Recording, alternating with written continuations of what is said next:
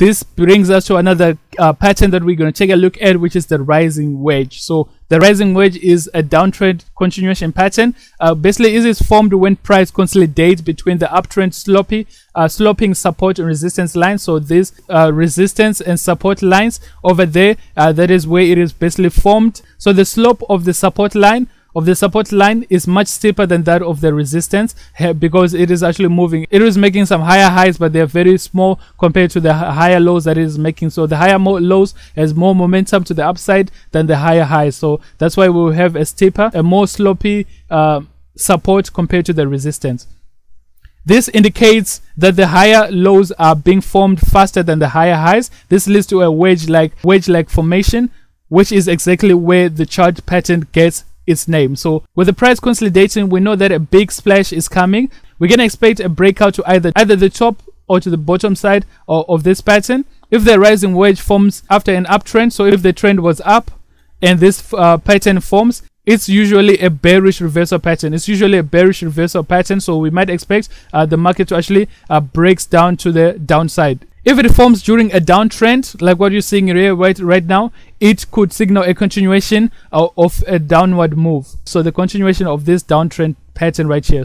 Either way, the important thing when you spot this forex trading chart pattern, you should be ready with your entry orders. Your entry orders must be set ready. So here is a much more clearer illustration. As you can see, we're in an uptrend and then we are making higher highs and higher lows, but basically the higher lows are moving faster than the higher highs, making it making this support line more sloppier than this line over here, than our resistance line at the top. So here we can expect a bearish reversal pattern. It's to be a bearish reversal pattern, as we said, in most cases, but it can also be a continuation pattern after it breaks out to the top side, right? So it just depends on what the market is doing and what is the momentum in that market and where the buyers or sellers are deciding to take the price to. So a rising wedge formed at the end of an uptrend. Notice how the price action is forming new highs, but at a much slower pace than when price makes higher lows. In that same pattern, take a look at what happened later. So price makes a nice move downward to the downward, so it broke through, came back for a retest, and then it just fell to the downside, which was basically a bearish reversal pattern in this instance. So the uptrend ended over there, and then our bearish trend basically took over. So the bears basically took over the market from the bulls in this instance.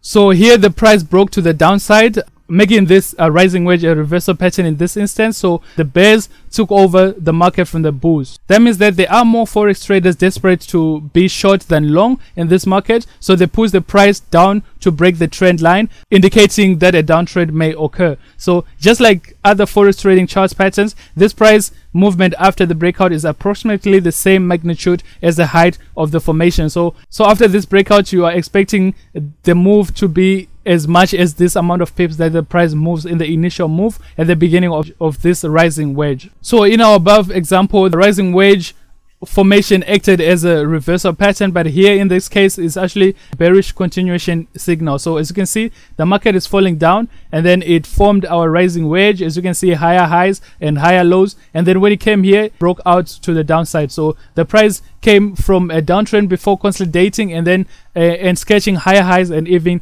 higher lows. So the price broke to the downside and the downtrend basically continued. After the price broke to the downside, the downtrend continued. This is why it's called a continuation signal. The price made a nice move down to the downside. That's the same height as the wedge. So the same height as this part over there is what we were able to experience over there after it broke out of that and continued in the same direction. So if a rising wedge is formed after an uptrend, usually leads to a reversal, a downtrend, while a rising wedge formed during a downtrend, you typically results in a continuation of that downtrend. So if you spotted it in an uptrend, that's when you have to expect a reversal pattern. So you can expect the market to actually go down, moving the same amount of pips that it has moved over there is a reversal pattern. But if it's a downward move, is in a bearish market, then we're actually expecting it to be a continuation pattern. As you can see over there, it continued in the downward side. So this is why it is actually called a continuation pattern. So let's move on.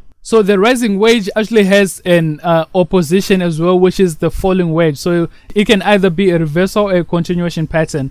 As a reversal signal, it is formed at the bottom of a downtrend, indicating that the uptrend would come next. So remember, with the rising wedge, at the end of an uptrend, it will actually signal a reversal. But here in this, when it comes to the falling wedge, at the end of a downtrend, we can actually expect an uptrend to start forming when we find this falling wedge. But it also acts as a continuation signal when it forms during an uptrend, like what you're seeing on the screen right there, implying that the upwards price action would resume and continue in that direction. So unlike the rising wedge, the falling wedge is basically a bullish continuation chart pattern, as you can see right there. So a falling wedge, as you can see, is actually formed with lower highs and lower lows, but the lower highs are more advanced than the lower lows. So the falling wedge serves as a reversal signal. After a downtrend, the pattern made lower highs and lower lows. Notice how the falling trend line connecting the highs is steeper than the trend line connecting the lows. So this line is much steeper due to the lower highs being more active than the lower lows here over here. So this is